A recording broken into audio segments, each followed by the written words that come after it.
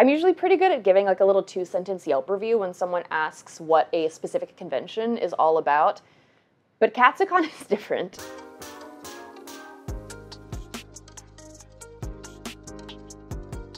Despite this being my 11th Katsucon, I still have no idea how to sum up the bizarrely mythic status this convention holds. Luckily, this is YouTube, which is the one place where I don't have to be succinct. So we're gonna get into the history and lore of this almost 30-year-old event, and we also are gonna go to it, because we love multitasking on this channel. Full disclosure, I had the idea to film a History of Katsucon video at Katsucon 2023, like 2 days before I left, so I did most of my script outlining on the megabus from New York City down to DC. Katsucon is always held President's Day weekend in National Harbor, Maryland. I was gonna start this deep dive journey on Thursday night, but I forgot that hotel lighting bad for this kind of thing, so instead we engaged in the sacred Thursday night activities of last-minute crafting to get ready for the weekend ahead, and then on Friday morning I grabbed my shitty hotel coffee and my tripod to welcome you on this journey. We've got our lovely view of the parking garage, and it's dreary and rainy out. This is also, I'm just telling you guys my Katsucon history. Yeah, you will get the peanut gallery. Yes, the peanut gallery. The peanut gallery, of course, includes 3 of my dearest and most beloveds. My con hotel roomies will be popping in and out of this video. I roomed with my dear friend Nor, my darling angel Cecily, and my girlfriend of almost 5 years, Little Mantis. She made those ears, isn't she talented? If you see ears in this video, she made them, and also that's her job, so check them out. Katsucon started in 1995, and it was at a few other hotels. 2010 was the year that Katsucon moved to the Gaylord. I think the Gaylord is really what made Katsucon Katsucon. It is very hard to describe the Gaylord if you haven't been to the Gaylord, because yes, it's a hotel, but it is a hotel, resort, and convention center. Atrium is the bottom level. Atrium is jungle area with the kind of little wooden flooring area and all of the plants and the fountains. Then there is the lobby level that doesn't have a ton in it. And then there is the ballroom level that has the nice fancy black doors and the famous gazebo. And there is so much white marble. Everything has this kind of like very like elegant, fake, posh sort of aesthetic to it. So back in the early 2010s, you've got to remember that like iPhone cameras at this time were ass. They were really bad. The digital point and shoots, I mean, the shots that they captured of my cosplay were just absolutely tragic. But luckily at a space like Katsucon, because there was so much white marble and because the entire building is basically like an open kind of cube, it was basically like a giant softbox. So there was so much light being reflected, and all of the photos, even if you had a kind of basic understanding of photography, looked super flattering. My first Katsucon was in 2011. I had been to a few Otakons, and I was in my full I'm a Ty Lee cosplayer era. And when I shot my cosplays in the Gaylord and started to get those photos back, I was like, oh my god, like I look like one of those really cool professional cosplayers. It was so easy to get really, really high quality photos in this really incredible high quality location. Also, let me be very clear. This is, have I fact checked this and researched this video? Yes. But this is also primarily, this is a primary source. This is me telling the history of Katsucon as a person who was there for 11 years of it. This is not a documentary. This is like, I'm the person in the documentary. So if I say things that are just wrong or incorrect, or you're like, that's not how it worked, fuck up my comments section. I know they're gonna be a mess on this anyway. When I think of Katsucon 2012, I think of Yaya Han's Carmela cosplay. She did this beautiful red ball gown that at the time was like probably the coolest cosplay I had ever seen someone make. So she did this shoot with Axon Lee in the gazebo that, in my opinion, started the lore of the Katsucon gazebo. Because again, this was when attendance was a lot lower, so it was easy to get, you know, a really dramatic spinning around super well-lit gazebo shot without 500, you know, Deadpools and Spider-Mans climbing in to get in on the background. I did a My Little Pony cosplay that year. I have so many pictures from the Pony meetup. That was back when the My Little Pony fandom was like good. Those were the DeviantArt days. That was when most of the big cosplayers that I followed weren't people I followed on Instagram or Facebook. It was DeviantArt. The thing also about cons in this era is like you would go, you would have a fantastic time, and then in the week or so afterwards, it was a full-time job to try and find con pictures on Facebook, on DeviantArt threads, on cosplay.com threads, refreshing the pages, being like, who has a con dump photo? Because otherwise, I didn't have cell phone pics, and any pictures that I had on my digital point and shoot were a tragedy. They were very bad pictures. I think because of the Carmela cosplay, Katsucon started to become known as Ball Gown Con. It became like, this is where you bring your ball gown, this is where you bring your really beautiful cosplays to get the beautiful shots in like the white marble and everything. And in 2013, I did bring a ball gown. I really thought in 2013 that was going to be my grand finale of cosplaying because that was the year that I graduated from college. So I was like, this is my last Katsucon. Let me throw absolutely everything I have at this ball gown. I'm here now 10 years later. That was not my grand finale of cosplaying. 2013 was also the year that Angela Clayton invented Sakizo. That was the year that she wore her Sakizo, I think the Earl Grey cosplay, and she had detailed how she made all of that in a series of blog posts that I referenced heavily for many, many years. So we're going to talk about Sakizo a lot in this video. Sakizo is a Japanese illustrator who made these really beautiful watercolor illustrations that were just kind of based on various themes. Like, I believe there were some Alice in Wonderland illustrations. There was an afternoon tea series that was really popular, and they were just these really beautiful, really ruffly, really romantic illustrations. And in this era, specifically at Katsucon, there started to be a lot of cosplayers that said, hey, I would like to make these. These are fun. They're not from an anime or a video game, but I think they're pretty and they will look really good at Katsucon. So Katsucon in this era started to become known as the Sakizo-con. If you wanted to make a Sakizo, it would photograph really well in a place like Katsucon where you've got that massive softbox of the whole building, and you've got a lot of nice couches and a lot of beautiful architecture. The early 2010s in general were a time when cons were going through a really big shift. As someone who started in 2009, 2010, back then, you really only cosplayed from anime and Japanese media at Japanese conventions, which Katsucon definitely is. You cosplayed from comics at comic conventions. They were very separate and they were very focused. With things like, it's Homestuck. It's always been Homestuck. Homestuck changed cons for the better, and that is my fucking hot take in this way, because Homestuck opened the doors for people to cosplay things that weren't just anime and video games. Things like Sakizo, things like illustrations, things like redesigns. I do think we have Homestuck to thank for that, and also the Locked Tomb books.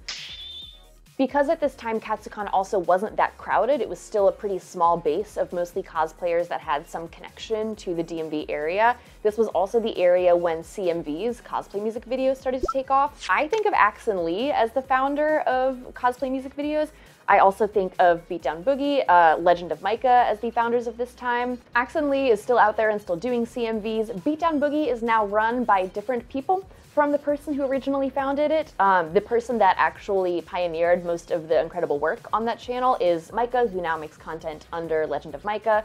When you look back on the beautiful CMVs, the like slow motion, spinning around detail shots that were like totally pioneered at Katsucon, it is astonishing how empty the Gaylord was back in that time. I remember when you could just stop and get shots pretty much anywhere in those first few years, and that is not the case anymore. You also might notice that we are however many minutes we are into the video right now, and I haven't mentioned actually anything about the convention itself. Everything that I've talked about has been the venue and the culture of cosplays that people bring to the venue and the way that people shoot the cosplays and share the cosplays in the venue. I have not mentioned anything like panels or programming or the vendor hall or anything that actually has to do with Katsucon, about Katsucon. And this is on purpose, this is not an oversight, and we will talk more about that later. I'm getting in Korok now, that's what's happening. It's like noon, it's the perfect time to get in cosplay. As it starts raining, that's when you want to start getting in your cosplay. And I'm hand sewing on the garter because the garter doesn't want to stay up and I didn't feel like making shorts. My Korok cosplay was one of my big projects last year, and by now I've worn it a few times, so that means I did a really bad job getting footage of me in it. This cosplay is honestly pretty comfy to walk around in, but it isn't really great for hanging out and chatting because it is super difficult to hear and be heard in it. Originally, I'd planned on wearing this all day Friday, but literally 7 minutes before I left my apartment, I ended up throwing another cosplay in my suitcase specifically for a 4:30 p.m. meetup on Friday. So once it started to get later in the afternoon, I knew my Zelda moment was up and it was time to become a terrible lesbian necromancer from space.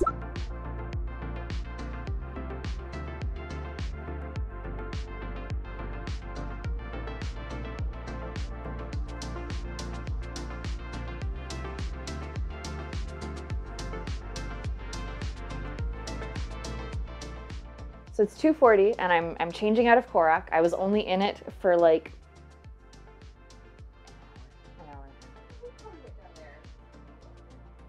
yeah, okay, so 2 hours. Yeah, 2 hours. So we're changing into Ianthe. Costume number 2. I'm still young.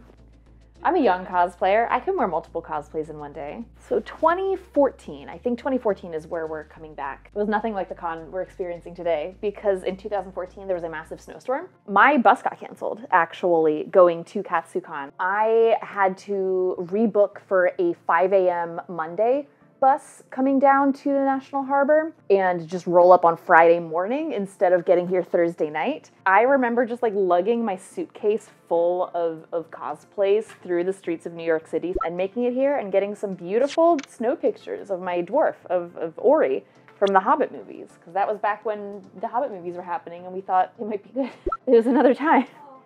It was another time. It snowed in winter and we had hope about the Hobbit movies. In 2014, my other big cosplay is that I did a big group with my friend Kit Sunset Dragon because she had designed Galloping Gala My Little Ponies and I slid into that group as their Queen Chrysalis. This was another, like with the Sakizos in the mid to early 20-teens, there were a lot of artists.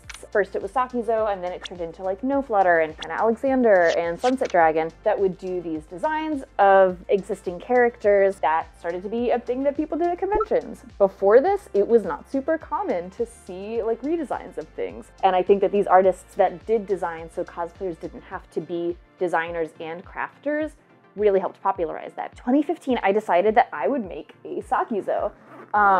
And it was, that Sakizo to me is like, I think of that as like the most miserable cosplay experience I've ever had. If you've been hearing me talking about how like Katsucon is all about where like cosplayers bring their A game and they show off like their best cosplay, and you're thinking like, wow, that sounds like nothing could ever go wrong with that kind of mindset, then you just haven't watched enough anime. In 2015, when I started working on my Sakizo, I liked the design. I found a teapot illustration that I was really into. I love tea, so I was like, this is gonna be a lot of fun. But looking back on it, like, I didn't have that big like cosplayer love that was connecting me to it. I was more just seeing everyone else around me doing Sakizos at Katsucon, getting a good response on social media. So I was like, if I want to be taken seriously as a cosplayer, I need to make a Sakizo. I was so unhappy with the final product. I machine sewed in my hotel room in the Gaylord for half the weekend. I think it's a thing that like we should talk about more, that when you're a beginner cosplayer, you know, you're like improving leaps and bounds, and every time you make something, you're like, oh my gosh, I made this. Like, I'm wearing a thing that I made. That is so cool. And then once you kind of hit the point of being an intermediate cosplayer, then it can become more difficult because you don't have that same like, oh my gosh, I made this skirt. I'm wearing something that I made. You just sort of feel like, of course I can make a skirt. I've been doing this for 3 years. Then you start to be like, I should make a better skirt. I've been doing this for 4 years. Look at this other cosplayer that's also been doing this for 4 years. I should be at that level. That was what I was using as my like rubric, not things that made me happy.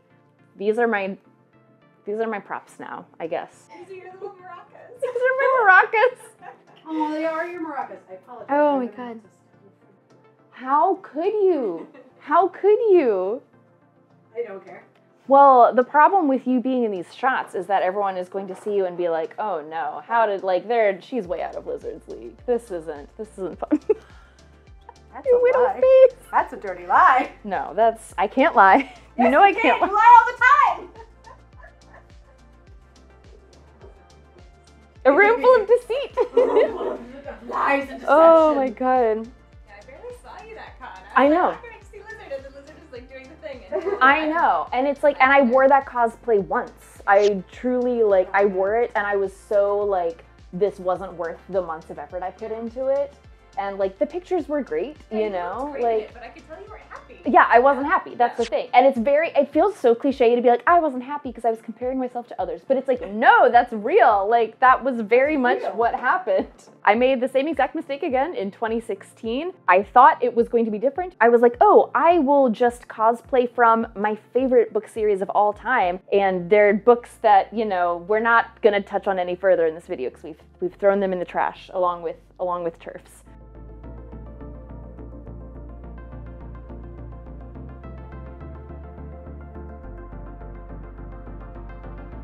I was making this cosplay of my absolute favorite mom, and I designed this super elaborate look, And I spent weeks making the petticoat and making the corset and using like the most time-consuming techniques, drafting all of my own patterns. I didn't do anything to like save time or make things more efficient or like save myself suffering, because I thought that the suffering was what made it a good cosplay. The culture of cosplayers bringing their absolute best work to Katsucon because it's such a gorgeous location has resulted over the years of this happening in this kind of like arms race amongst cosplayers. Cosplayers feel like they need to always be bringing cosplay that represents the absolute peak of their skill, that is like the flashy costume of this year, and it burns people out. And I see it still harming a lot of cosplayers who dream of going to Katsucon because it has this reputation. It feels like now that I'm out of it, like it feels so clear to be like, oh, I just spent years in that middle Pokemon just being miserable and like not being able to name that was why I was miserable, you know? Because it was like, you're like, no, I don't care what anyone thinks. I cosplay. Like, obviously I don't care. Couldn't be me. Couldn't be any of us, yeah. That was just my personal experience in 2015 and 2016. But something else happened in 2016. That was the year the Fire Nation attacked. Hi, we're doing makeup now. We're doing Ianthe Tridentarius from the Locked Tomb books for the meetup. To be clear, if I look like a busted mess, I'm supposed to look like a busted mess. I'm not supposed to look good. I'm supposed to look horrible and anemic. We last left off talking about how in 2016 the Fire Nation attacked, which is, you were not there for that. No, I wasn't. Oh my, did you hear about this? Everyone heard about this, yes. Everyone heard about this on Saturday. Noon-ish, I think, the fire alarm started to go off and continue to go off. This was a year, again, not like current times where it's warm and rainy. Sub-freezing temperatures. It was a thing that people laughed about, but like it was not funny at the time because there were people in, you know, armor bikinis that had to go and like be out in the parking garage. I remember there being people like with coats that were like trying to help people that were not warm enough, like cover up. My also personal story, because this is a first-person source. I was here for everything that I'm talking about in this video. I was still getting on my Narcissa Malfoy cosplay because this was the year that I was like, I won't have mental problems if I'm cosplaying from Harry Potter, obviously. Hello. Oh, guess who just got rained on? Oh no. We had an atrium view balcony room, so I heard the alarm and I was fully like, that sounds like something. I should go check this out. And we kind of looked out and could see that people were still there. So I was like, okay, but I'm just gonna keep putting on my makeup. So I just kept putting on my makeup. A full like 20 minutes later, the alarm is still going off and we're like, oh, that's weird. A while later, we're like, oh, people have left. People have evacuated, actually. Maybe this was not the right move. But we were still, don't do this, kids. I wanna be clear.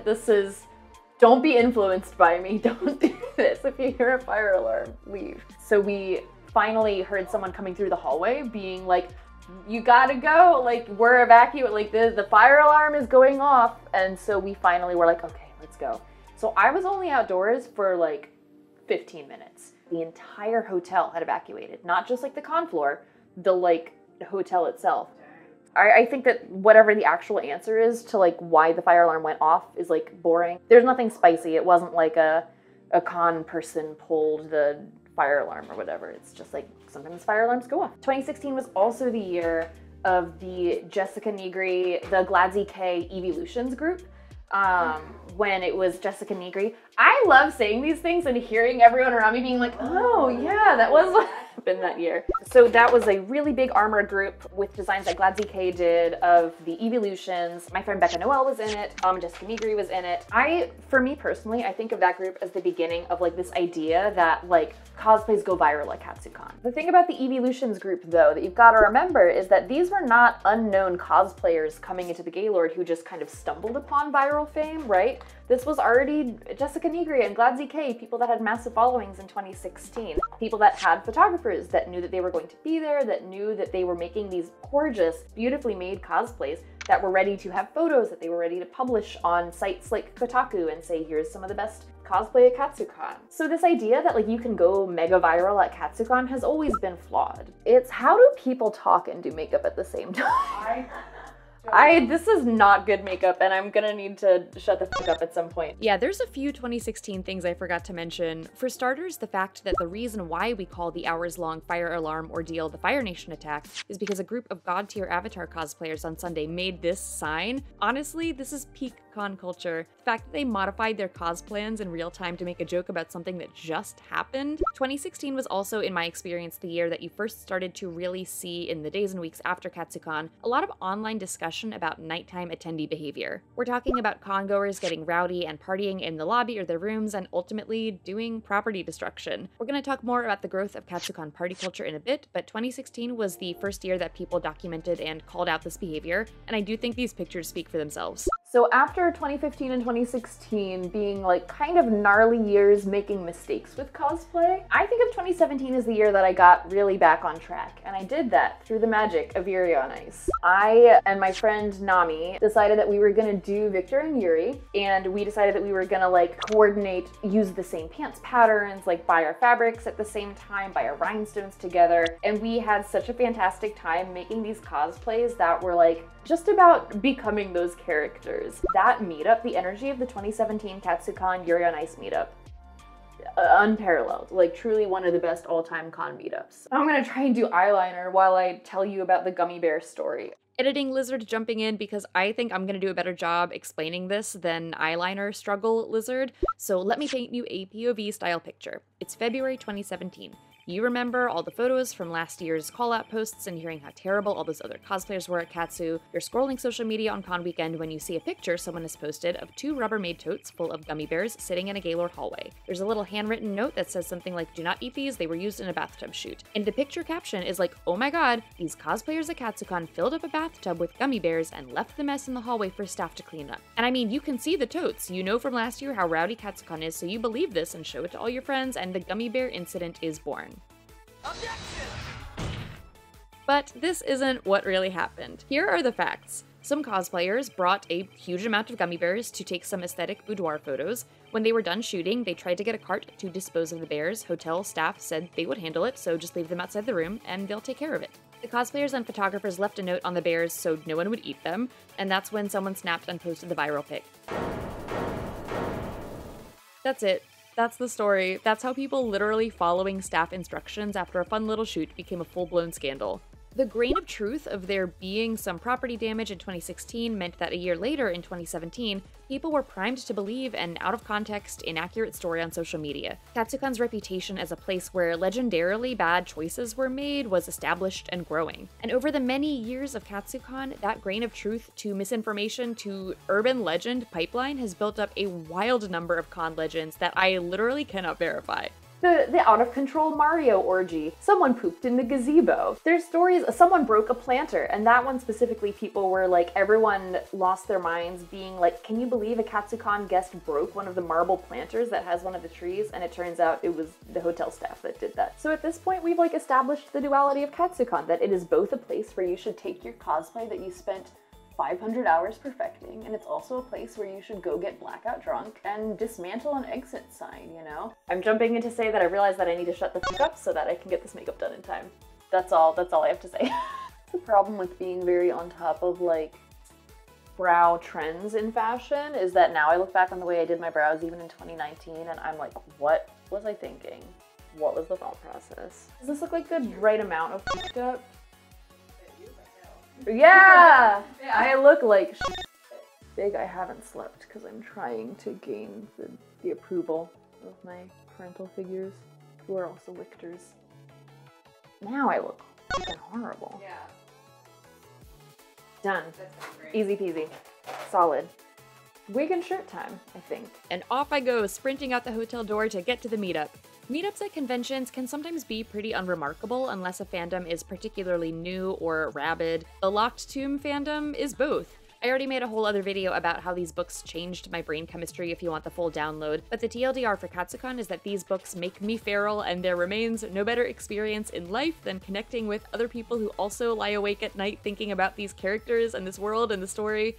It makes my heart so happy to see a book fandom thriving at a con like this. But man, I cannot exaggerate how cold I was in a completely sheer shirt and gale force winds. Could not feel my fingers. I stayed out way too long, just like talking and hanging out with people I was mostly meeting for the first time. Honestly, it's so magical to me that over a decade later, even though so much about the way I cosplay is totally different, the experience of just rolling up to a meetup and being excited to get in-character photos with people is still just as exciting. Like this Augustine cosplayer, and I recreated a single line from the books. That's so... After the meetup, I followed the sacred guidance that human beings at con require one hot meal a day and got some $12 chicken tendies, took a shower, went out to be social out of cosplay. Fun fact, my girlfriend and I met at Katsucon 5 years ago. I'm a stupid lesbian and I knew I wanted to date her immediately, so I pulled the like, oh my god, let's get a selfie moment, and that means that now we can look at these pictures exactly 5 years apart, like to the hour.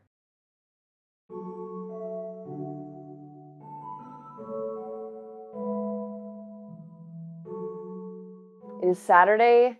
I was gonna say morning, but it's Saturday, 1:30 in the afternoon. So after hanging out with friends last night, I'm also fact-checking a few of the stories that I already told in this video. I forgot about the time that someone allegedly put soap in the fountains. I also forgot about the lava lamp incident, which I'm not gonna talk about too much because I don't want to get demonetized. I'm also getting in my Flick cosplay, which I have not worn at a convention yet, and I forgot that I was supposed to be getting in that while I was talking. So 2018 Katsucon was after 2017, where I had the, great Yuri on Ice experience and had kind of been like, hey, actually, I can have fun at this convention without completely losing my mind. So 2018, yes, I still did the Katsu Crunch and I still, pulled a lot of all-nighters, but they were just different all-nighters. They were all-nighters where I knew that my sense of self-worth was not attached to the way that this silly little Pokemon turned out, and the silly little Pokemon turned out great.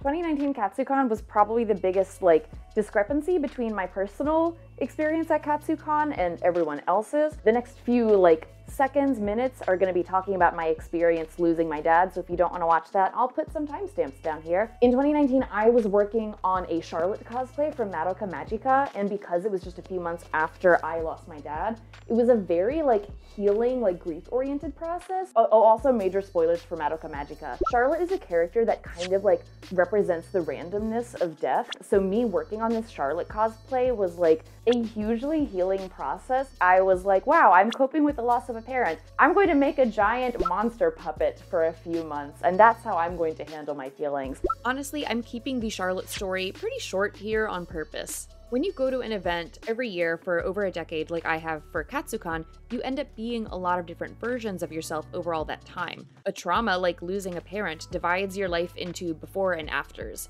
When I look back on my life in 2018 and 2019, that dividing line is what I think of, so Katsucon is included in that. And just acknowledging that is important to me because I think it makes the world a worse place when we edit out the experience of death and loss. So that's what was happening for me, but a lot of other things were also happening in 2019 for all of us. In 2019, a bunch of cosplayers decided to have an off-site event at the MGM Casino, separate from Katsucon. They called this event S-Class, but basically it was going to be, some photo shoots, some hanging out, some partying, a lot of things that happen with Katsucon. And this shouldn't have been a big deal. This is the kind of thing that happens all the time, cosplayers schedule off-site shoots. I've been a part of plenty of off-site shoots. Where things started to get a little wibbly is that there was a lot of kind of hype around this. I remember there was a Kotaku article that came out that was is cosplay outgrowing conventions? And was this really kind of glowing puff piece about organizers are frustrated by the programming at anime cons. They're making their own events. I found the article again, and honestly, it's so much worse than I remembered. God, every convention is the goddamn same. Venue staff that stab you in your sleep if given the chance. Adding a luxury top tier, it's not good. S-Class weekend was so weird to me because planning to do photo shoots in really cool locations and also having a venue for hanging out and partying at night is great. That's literally what cons are about. I think that rocks. And Katsucon in particular doesn't offer a lot in their programming, which we still haven't talked about. I promise it's coming up soon. It's not elitist to want to hang out with your friends and have a good time, and I have plenty of close friends who went to the MGM because, you know, that's where their crew was. I went to the MGM that year. My super talented photographer friend that I booked for my Charlotte cosplay suggested the location, and I was happy to pay for an Uber and get some pics in a place where they had more control over lighting. But that's exactly the thing, right? Going to the MGM was only a thing you did if you already knew someone going. It was friends and friends of friends. I didn't even hear about it until I got to the con that year. And especially when that extended friend network hyping up S-Class Weekend includes a lot of cosplayers who have a ton of clout and influence. It's literally like the opposite of the magic of rolling up to a con meetup that's open to everyone. I'm not trying to resurrect like 4-year-old beef. There was a lot of blowback from this article, and specific from other cosplayers calling this attitude really elitist. I hope that in the 4 years since it was published, the organizers have done some reflecting on why this came across so poorly to a community that is so much wider than a single friend group. Events at the MGM have happened in the years since, but they've been way more normal compared to 2019, probably because of how discoursey the whole thing became back then. 2019 was also the year of the teeth. I was trying to fact check this up until this morning, and I could not find anything besides people were handing out teeth at Katsucon. Were they human teeth? Were they replica teeth? Was it one person handing out the teeth? Was it multiple people handing out the teeth? If you know, once again, check out my comments. Luckily, I do not need to be super precise with this wig because there's a hood that is going to cover up all of the back, so I'm just focusing on getting the front looking decent. 2020 was, for most people, the last thing that we did before a lot of things happened in 2020. You know, we didn't know that it was going to be the end of an era at the time, but I think that Katsucon 2020 was a really solid and beautiful end of that era of cosplaying. I think of one of the big groups of 2020 as being the Carnival Disney princesses. They have these pictures of them on the stairs by the escalators, and they're like absolutely stunning. I was making that year a D&D session, but in the style of like a fantasy Zelda merchant. That was a crunch. I made that thing, honestly, in about a month. It was like crowdfunded with help with people on my Ko-fi helping me cover materials costs. I pulled many an all-nighter to make that silly backpack. And to date, I think that that is like probably the best cosplay debut I have ever done. I very consciously went high and not wide because I know by now that a wide ball gown at Katsucon is a recipe for destruction. How stable are we? We're pretty stable. Oh, I need an ibuprofen. So that was our last hurrah, was Katsucon 2020. Katsucon 2021 didn't happen. Katsucon 2022 did happen, and I did not go to it because I just knew that I wasn't in the place for it. So that was the first year I'd skipped to Katsucon in over a decade. And here I am in 2023.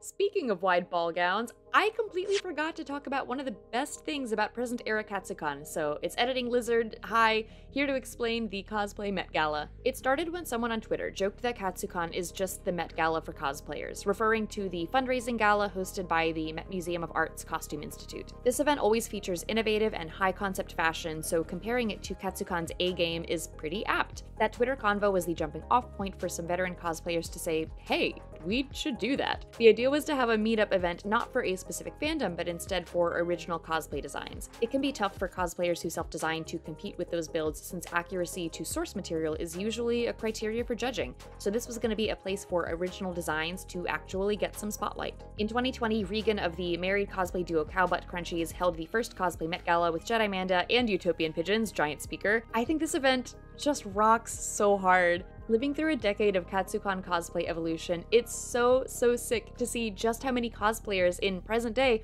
are bringing high-level design and high-level craftsmanship to this con. I love that the event is open sign-up, and I love that it combines a runway walk portion with a social mixer. This year I couldn't go because it was the exact same time as I was getting my ass blasted all over the waterfront lawn, but I've absolutely loved seeing the inspiring creative work other cosplayers are doing. I'm not affiliated with the event, I'm just biased, and I think it's freaking cool and literally highlights everything I love about what cosplay has grown into. But hey, while we're here, let's finally talk about programming, because the cosplay Met Gala, despite now 3 years of successful turnout, despite being well organized and developing a really vibrant community and representing literally the things that Katsucon is known for, is still just a meetup by the fountains without a more official con-affiliated space. One of the reasons why it's so hard to describe Katsucon is because the con that exists in the hearts of the people that go to it is so completely separate from the con that Katsucon Entertainment Incorporated thinks it is running. Okay, I can't waste your time anymore. I'm just gonna say it. I think Katsucon is a bad con. The programming for present-day Katsucon feels like it never left 2011 weeb culture.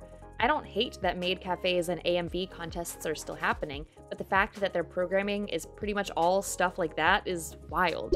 The Artist Alley is good. I'm sure that there are some panels that are great, and every once in a while there will be a cool guest. But it's hard to even enjoy that when badge pickup lines are so long that people often don't end up getting their badges until the con's half over.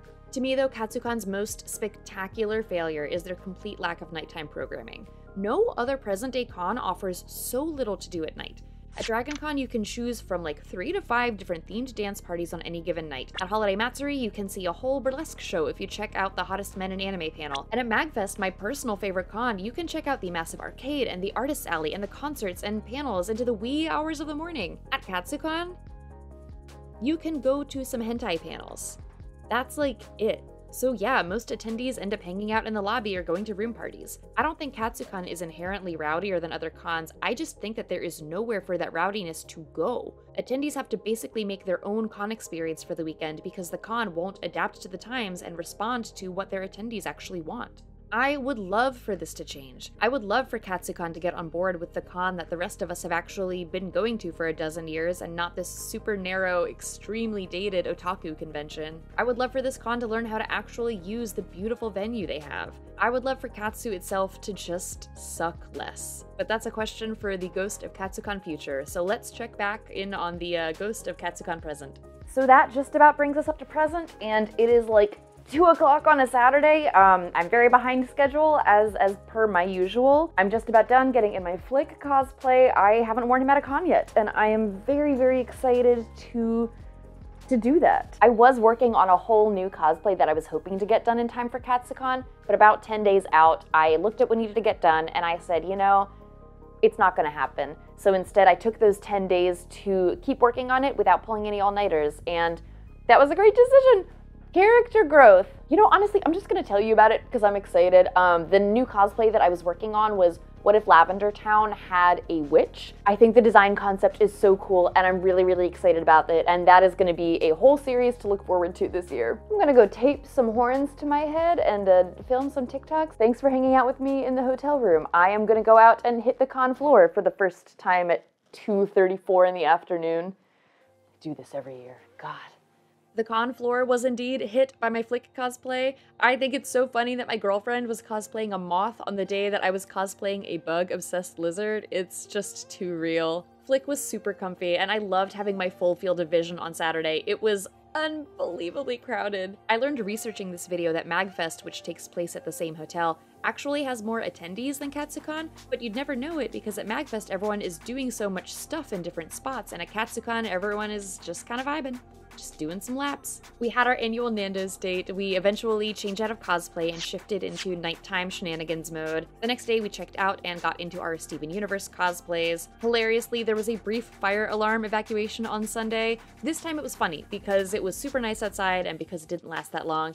Definitely not the Fire Nation's full force. I feel like as I've been making this extremely biased folk history, I keep forgetting that I am also capturing history with this. Like, this is Katsucon 2023. When people look back on this year, they might mention the Sunday fire alarm. They might mention the rumor that someone pooped in the gazebo that was definitely making the rounds again, like it does every year. They might mention the CVS Chan cosplay that got pretty popular online. I do think cosplays like this with a lot of surface area need to be really careful about obstructing walkways, especially in a con as crowded as Katsu. Like, I truly hope this person had a handler to make sure no one slipped or tripped, but I gotta love that this cosplayer included a ton of Katsucon specific jokes in the train.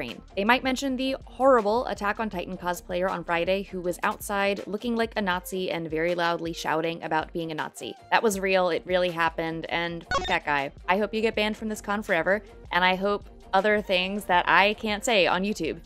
It never fails to astonish me how Katsucon manages to capture truly some of the ugliest and most hateful parts of nerd culture right alongside some of the most beautiful. I mean, I've seen cosplay grow from a niche gaggle of nerds doing their best with chicken wire and Joanne's poly satin to a vibrant, thriving community of some of the most technically skilled craftspeople around. And I've also seen that same drive to craft beautiful things become the double-edged sword of the Katsu Crunch. When it comes to Katsucon, there are no tidy conclusions. There is mess, and there is drama, and there is triumph, and friendship, and so much more that slipped through the cracks of even this enormous video. I've only been able to find one thing that brings together the highs and lows of what happens in this silly little hotel, and it's that they are our highs and lows. The culture of Katsucon and the lore that has been built up over all these years was built by us, the attendees, in a community that can be really vulnerable to the whims of media conglomerates and IP restrictions. That means something. And it also means that we have the power to focus our energy and passion on what matters to us and create the future we want to see for this con. We will make it happen. We'll turn it around.